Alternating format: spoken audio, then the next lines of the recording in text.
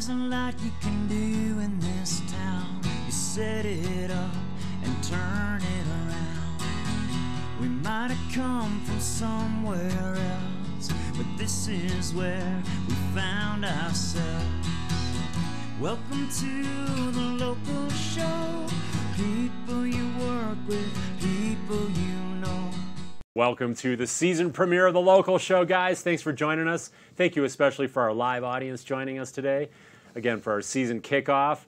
And I'm so honored and excited to bring back a first year, or actually, he's our first show guest every year now for 19 years. Last year, or 2 years ago, we did it by Zoom.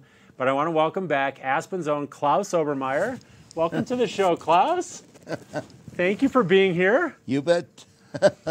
And Klaus, how are you doing? How are you feeling? Good? Yeah, I'm doing well, yeah. It's a good life. It's been a very sweet fall. Yes. Without too early a freeze. And so the trees could do all their work with the new buds for next spring. They had the time to really do well and drop almost all the leaves now. Yes. So when the snow comes, they will not break their branches. Okay. Yeah. I hadn't really thought about that, but Yeah. you're right. Yeah. And now they're ready. We're ready. Yeah, we're ready. Are you excited for skiing? Yeah, you bet, yeah. We're getting ready for skiing. And next spring will be a beautiful spring because the trees had the chance to prepare for it, you know. Okay. Yeah, it's good. Okay. And you're feeling good? Yeah, I feel good. Doing fine? Yeah. And so, kind of, we've been through a pretty challenging time, Klaus, the last couple years, you know, with COVID and the pandemic, and you've managed to stay healthy and happy. And Yeah. we're calling today's show, the title of the show is Stories and Secrets. Yeah. Like, what are a couple of your secrets to staying healthy the past couple years? Well, I think a secret is to not eat more than you burn off. Yes. And yes. if you eat a lot, you better do a lot. Yes. The more you eat, the more you need to exercise. Yeah. Right. So you want to have a very good balance there because you don't want to get too big. Yes. It makes you go too fast on the steep skiing. Yes. And slow going uphill. Yeah. Fast going downhill, slow going uphill. That too. And do you do like special diet? Do you eat mostly from your ranch or any special kind of food that you like to eat? We have the wonderful orchard that was planted about 200 years ago. Wow. And some of the trees show their age now. Yes. It's okay. It's okay. But we planted some new ones like 20 or 30 years ago, and it's beautiful, you know. And this year was not an apple year, but next year will be an apple year again, every 2 years. Okay. So, but we had apples last till now, and you got some in here. Yes. That will carry us another 2 weeks. So is it true, Klaus, what they say? An apple a day keeps the doctor away? It's good for you. I guess so. Yeah, it's working for you. So some days I don't eat an apple because I don't want the doctor to go bankrupt. Oh, okay. You want him to have some work, some job security. That makes sense. That's very nice of you. Very thoughtful. Thoughtful of your own doctor. Now, do you eat like eggs or chickens or anything else off your ranch? Chickens. Okay. So I learned to speak chicken now also. Okay. Some Italian, some French. Yeah. And then,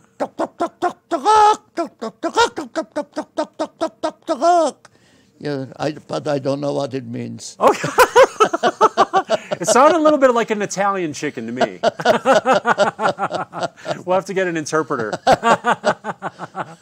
So some farm fresh food. Don't eat more than you burn. You know, eat smart, right? And then what about, like, are you still swimming? Are you still swim every day? Yeah, well, you know, if you jump in the water, you better be swimming or you'll be sinking. Yes. You don't want to drown.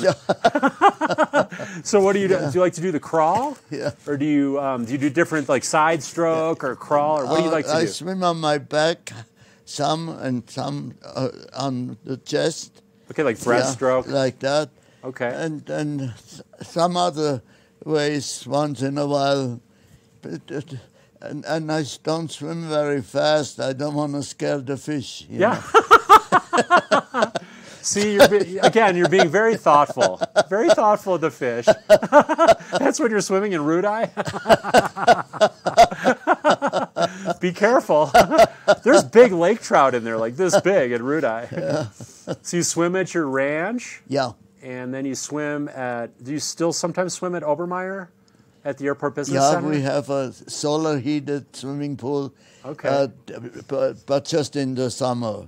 Okay. Now in the fall, the sun is trying, but it's not getting it warm enough to have it open. I think we close it like in September, the end of September, you know. Okay. Yeah. What are some other things that you've been doing, like the last couple of years, just to stay like healthy and happy? Oh, well, you work out, you know, on the floor. You know, I have a machine that's like a bicycle, you know. So I do that every day. You need to do something. Some cardio. To keep your muscles working and happy. Okay. You get very unhappy if you don't use them. Yes. Yeah, Yeah, no, you want happy muscles. Happy muscles. Yeah. And are you still practicing Aikido with Tom Crum? Yeah. Okay. Yeah. That's one of your longtime secrets. We're so lucky to have Tommy Crum in Aspen, who's a master Aikido teacher, you know. Right. And I just a half hour ago I talked to him on the phone again, and he's wonderful. He is. That Aikido is a great martial arts. In my opinion, the best, you know. And the martial art, it's not just the movements, right? It's the philosophy. It's the philosophy. It's also the philosophy not to hate an opponent, but love your opponent. You can learn something by working with your opponent, you know. Okay. Don't hate them. But hate is a negative energy. You don't want negative energy, you want positive energy. Right. When with problems, with everything, you're positive. You're dancing with it, you know. I love that. Yeah. I love that. Yeah. Klaus, we're going to take a break. We're going to rehydrate, have a little more water. Chin, chin. Cheers. Thank you for being here. Cheers to Klaus. We're going to take a little break, guys, and I want to thank our winter underwriters for making shows like Klaus Obermeyer happen. I want to thank, first of all, Gonzo Nation, Haiti Children. I got to look at my list the first time. Klug Properties, Highlands Ale House, Obermeyer, Picken County Landfill, and Sundog Athletics. We'll go to a quick break, guys. We'll be back with Klaus in 2 minutes with more stories and secrets from Aspen's longest time local and ski bum. Don't go away.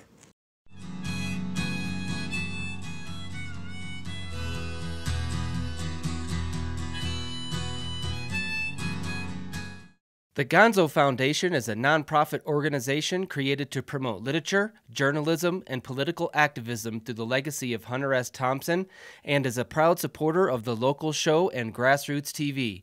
For more information, visit thegonzofoundation.org.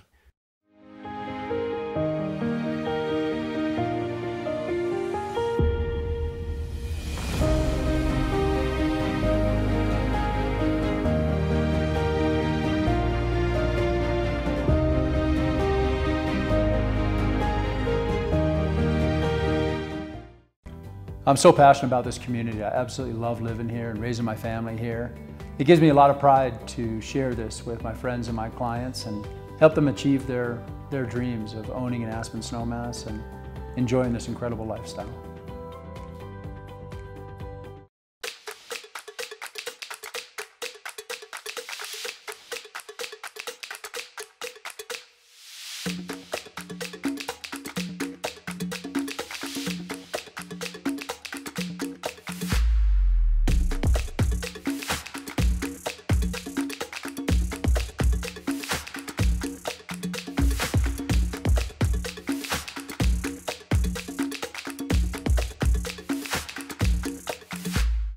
I'm Klaus Obermeyer, and I wish you a terrific winter on the Aspen Mountains.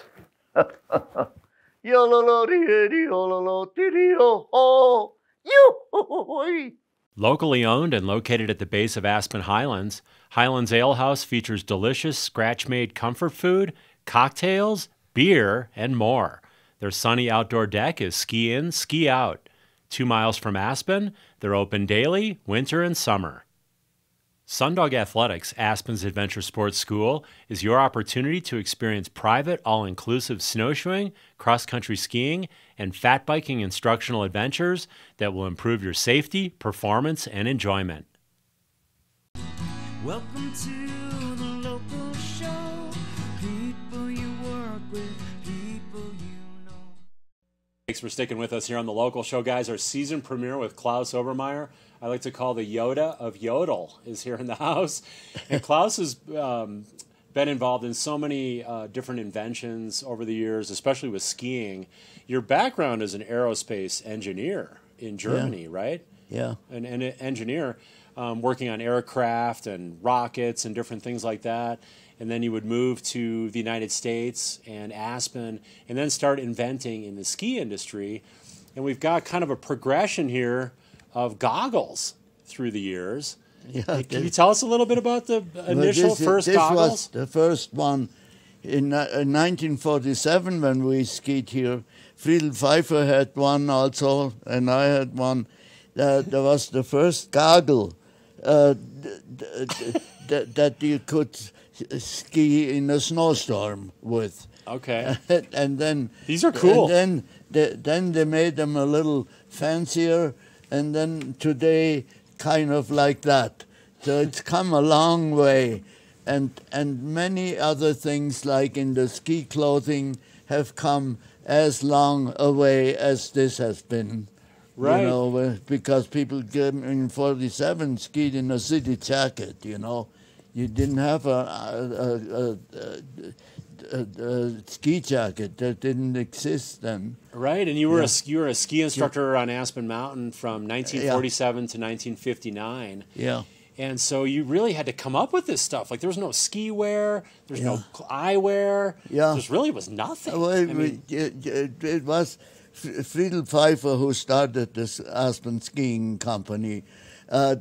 He said, Klaus, when you are not teaching skiing in the evening, work on, and you're the engineer, you work on how to make skiing safer and how to make it more fun.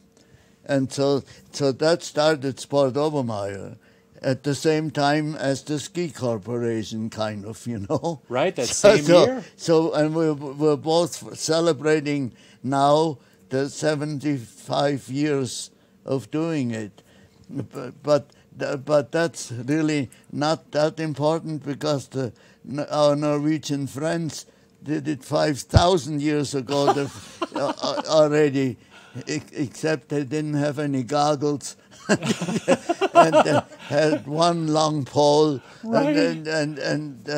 But they did have a binding somehow, and they went hunting that way and fighting that way. And we're doing the skiing for the fun, not for fighting. Right. You know. So the Norwegians had like a primitive wooden ski, a long pole. I've seen pictures of that. Yeah. To kind of steer with the pole. And I think then skiing, eventually they brought it down to southern Europe, you know, to Bavaria, to France, to Austria, to northern Italy.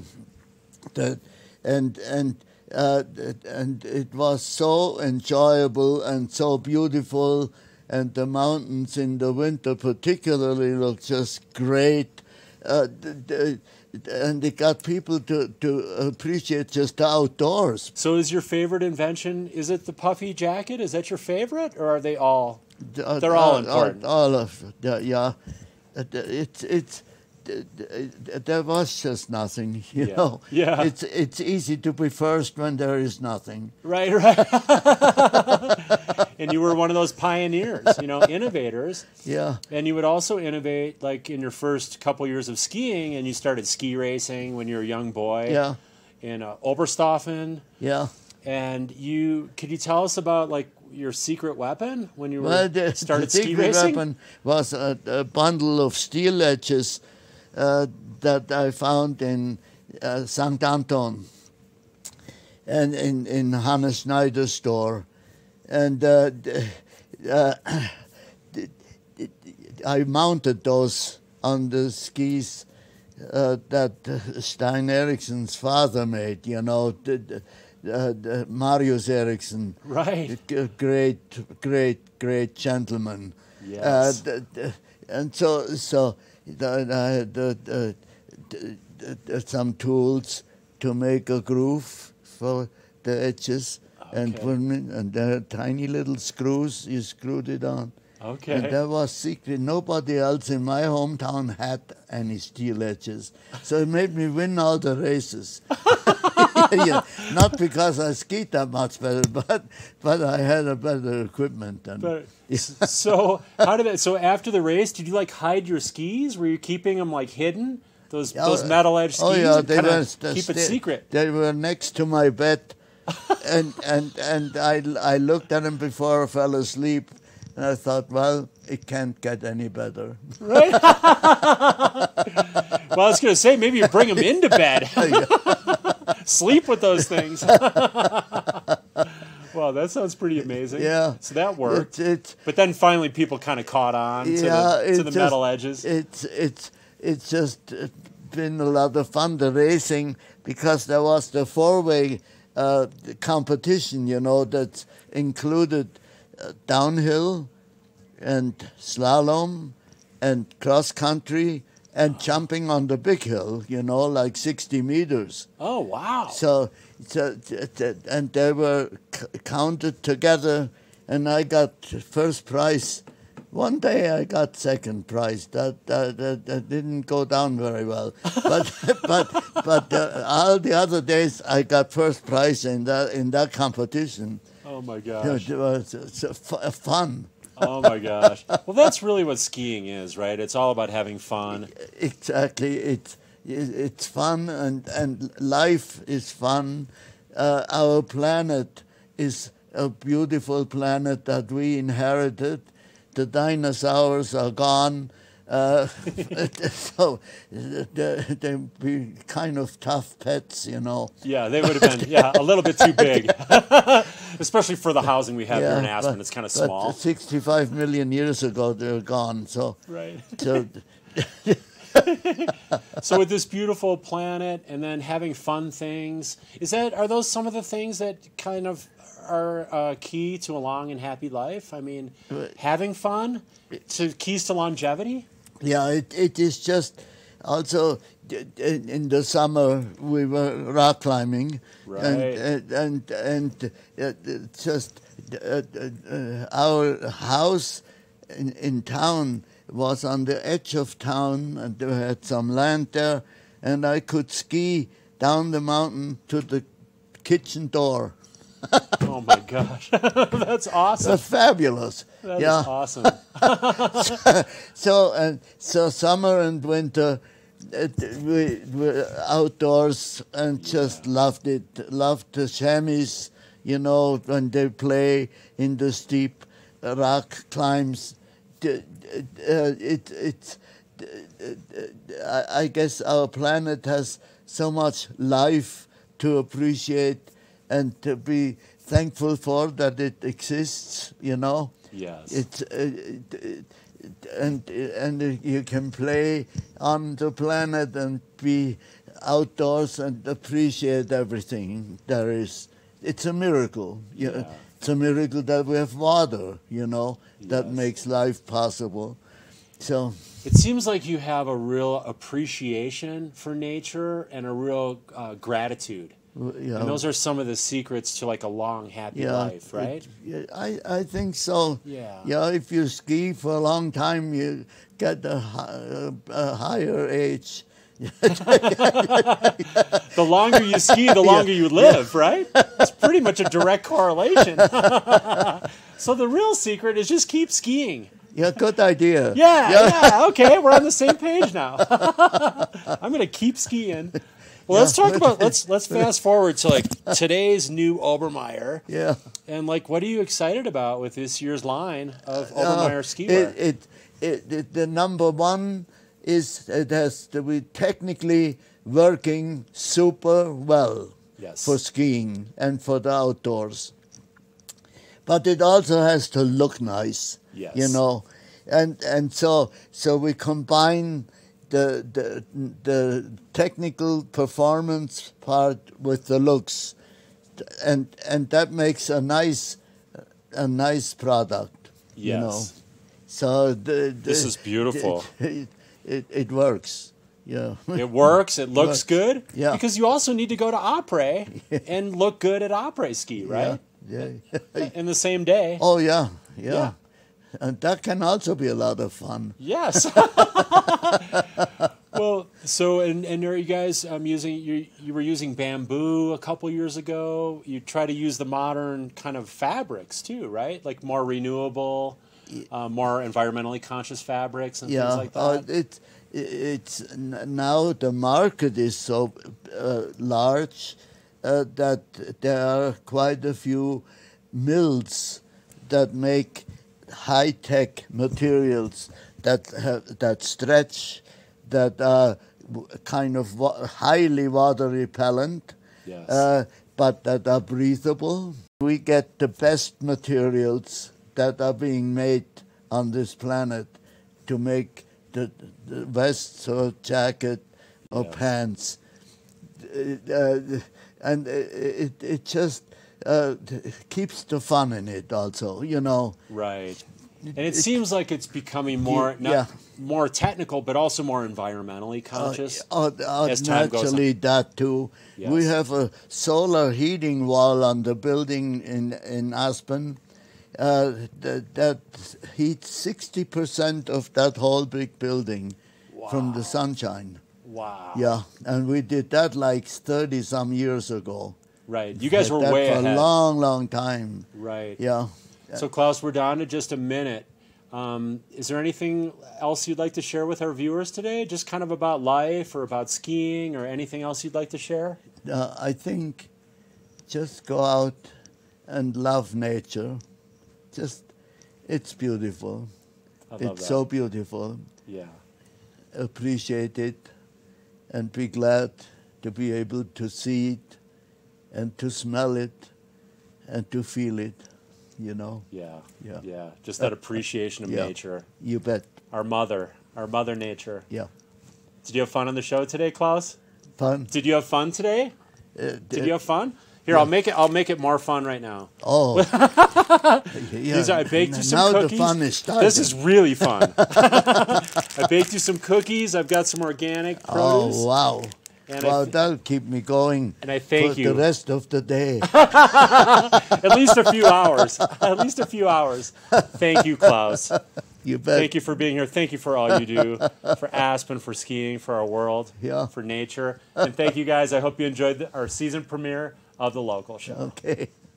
The Gonzo Foundation is a nonprofit organization created to promote literature, journalism, and political activism through the legacy of Hunter S. Thompson and is a proud supporter of The Local Show and GrassRoots TV. For more information, visit thegonzofoundation.org.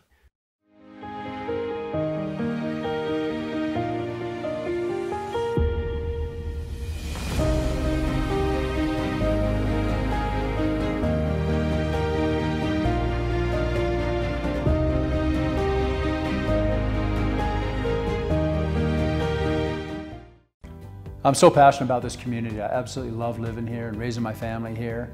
It gives me a lot of pride to share this with my friends and my clients and help them achieve their dreams of owning an Aspen snowmass and enjoying this incredible lifestyle.